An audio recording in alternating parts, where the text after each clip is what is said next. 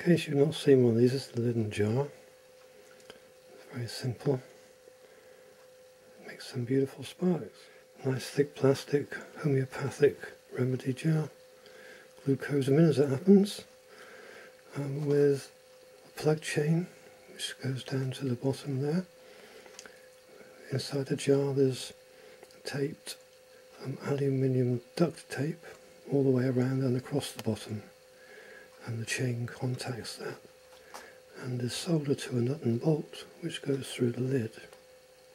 You don't really need solder, but I've made sure that this is all contacting well.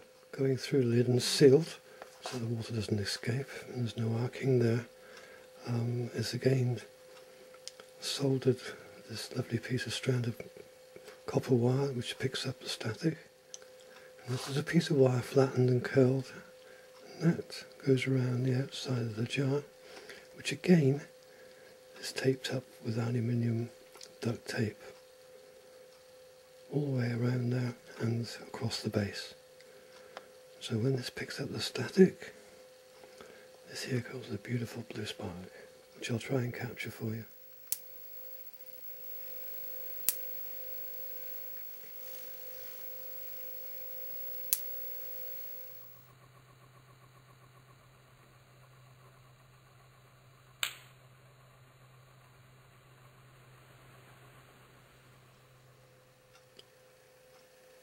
So that's Leydon jar, or Leydon jar, whichever way you pronounce it.